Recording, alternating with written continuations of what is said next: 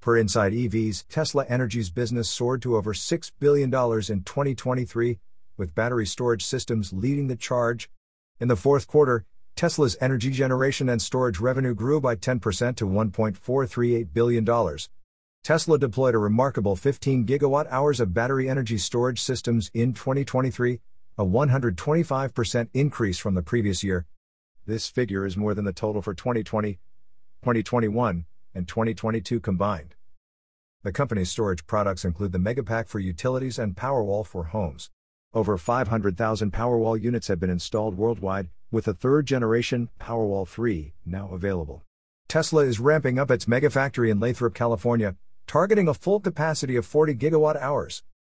Despite these gains, Tesla's solar panel and solar roof business faced a 59% decrease in Q4 2023, with only 41 megawatts deployed.